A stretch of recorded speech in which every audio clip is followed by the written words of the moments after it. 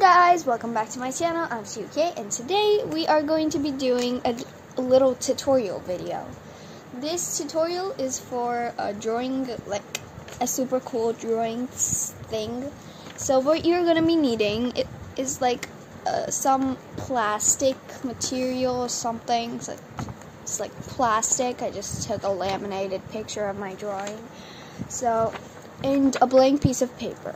Now what you're going to do is get your favorite color selection of your favorite colors of brush pens. So I just chose these colors. And take your plastic thing and just randomly add colors here and there.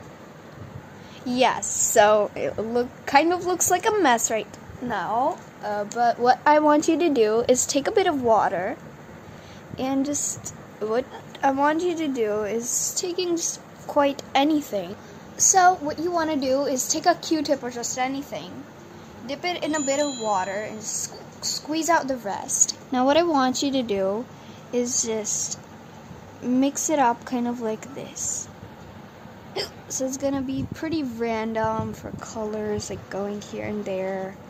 It's gonna be pretty cool, like random colors. Just make sure it's not a really weird or yucky color. So just mix it up, yeah, perfect.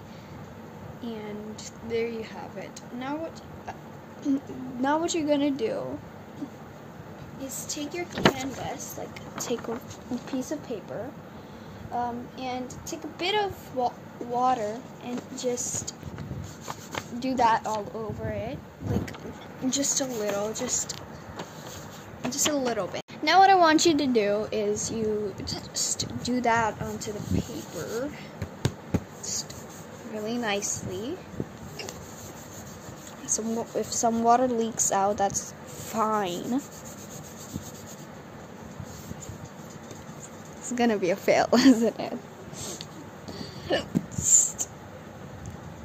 Okay, yeah, this side seems pretty sticked on. So, ooh. Wow, interesting. So if you flip it around and you see little spots and places that you wanted extra color to be, just add a little bit of the color you wanted there to be on top of the plastic. Then just water it down a bit and then press it on there, and it's gonna have those colors on there. Now this is gonna be a similar result is gonna be with your piece of paper like it is here. Sorry about that, I'm just having hiccups right now. So what you can do is, if you just want a little bit of bold color to be on there, you can take a darker color marker, like a dark gray or a black marker, and you could just make whatever design you like. Yeah, so I added a little bit of some bold touch to the tie-dye canvas kind of thing, and this is what it looks like. I think it looks pretty nice, and every color is pretty watercolor kind of look. Yeah, so I hope you guys liked this video. If you did, then give it a big thumbs up, and if you did enjoy the process, then you could try it out, and if you want to, then you can subscribe and share this video to other friends if you want them to see this video. So bye guys, I'll see you in the next video.